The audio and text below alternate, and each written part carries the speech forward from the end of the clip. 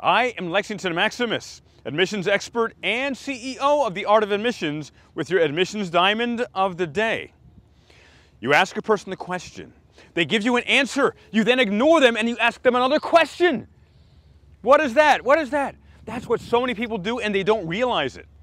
Many people in admissions, many admissions representatives will ask a question, receive an answer, and ignore that the person answered them, not acknowledge that they answered, and then ask another question.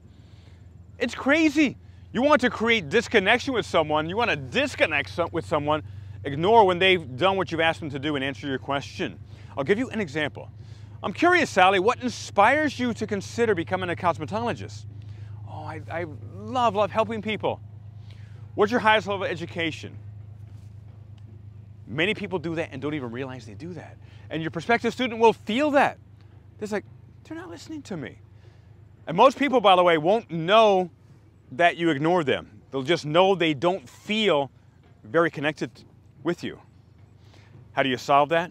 Ask a question, receive an answer, celebrate or acknowledge that answer, depending upon what would be appropriate. Sometimes acknowledgement is appropriate.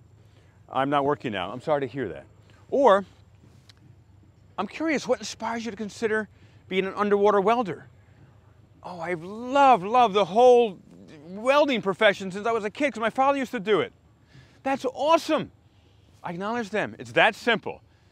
Never underestimate that sometimes the most simple things can be the most powerful. I'll see you next time.